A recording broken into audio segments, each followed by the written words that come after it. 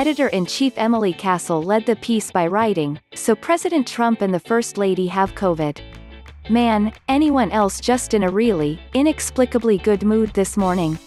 Publisher Mary Erickson described the article as insensitive and in bad taste. While it is in the spirit of alt-weekly journalism to provoke and to push boundaries, in this case we went too far. We apologize to our readers and to our advertisers, and wish President and Mrs. Trump a safe and speedy recovery, Erickson added. In the article, Castle mocked anyone who might have come into contact with Trump at a pair of campaign events in Minnesota earlier this week.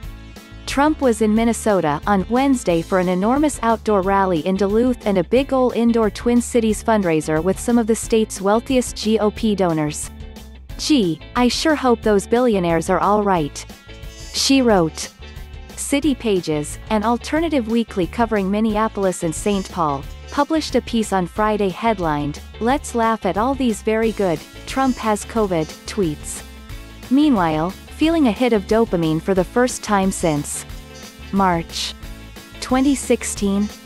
It's the first time in a really long time scrolling isn't inherently doom-scrolling, Castle added before embedding the sum of the very good tweets mocking the President and First Lady Melania Trump. The editor-in-chief also condemned liberals such as MSNBC's Rachel Maddow, who have expressed concern for Trump despite disagreeing with him politically. Now, some blue-check liberals out there are saying it's not cool or noble or taking the high road to joke about Trump getting coronavirus, and to them we say, "Big fart noise," she wrote. The tweets Castle highlighted in the article were in a similar vein, with one reading, "I think I speak for everyone when I say that it would be insanely funny if he died of the coronavirus." City Pages is owned by the Star Tribune media company, which was criticized by the Trump campaign before the article was pulled. It's sad to see a major newspaper implicitly endorse these vile and hateful sentiments, Trump campaign spokesperson Jacob Schneider told Fox News. The Trump campaign found that Castle had also celebrated Trump's diagnosis on her verified Twitter feed.